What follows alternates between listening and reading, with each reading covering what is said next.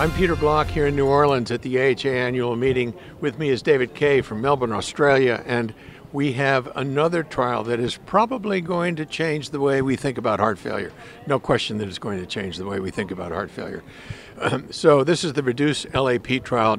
David, I'm going to let you describe the device and the trial and then the outcome. So tell me what the trial was about and what the device is. So Peter, the REDUCE LAP trial addresses a novel concept to reduce left atrial pressure, which we believe is a fundamental problem in HFPEF, and it's a device-based approach to allow shunting from the left atrium to the right atrium. Okay, so this is heart failure with preserved ejection fraction, emphasis on preserved. Absolutely. Normal LV size, but a stiff ventricle. So what's the mechanism? What's going on here? So the key physiological problem in these patients is a high left atrial pressure, which is a consequence of a stiff left ventricle.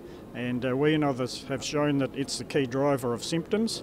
And here we have a mechanical way of reducing the pressure.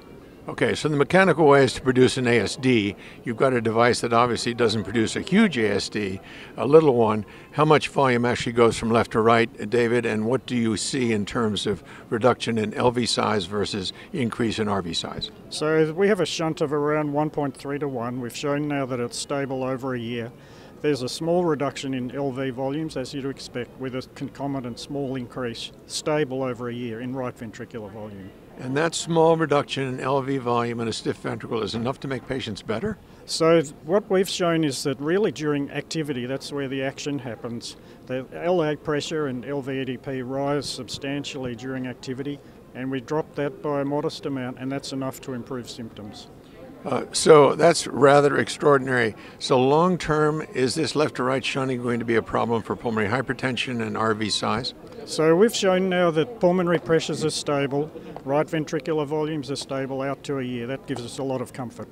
Okay, so for all you folks out there, and including me, this has been one of the really tough areas of cardiology. How do you deal with heart failure with preserved ejection fraction?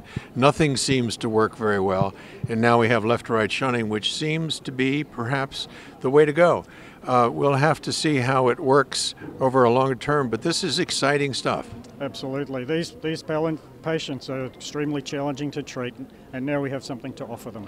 Okay, so one last question, David, and that is, you've done it now for preserved ejection fraction. What about the other half? It turns out the preserved ejection fraction is much more common than we think, probably almost half the patients. And now what about non-preserved ejection fraction? I think that's an exciting opportunity. We do have good treatments there. HFpEF patients have no options, so that's the place to start, but HFrEF is a possibility.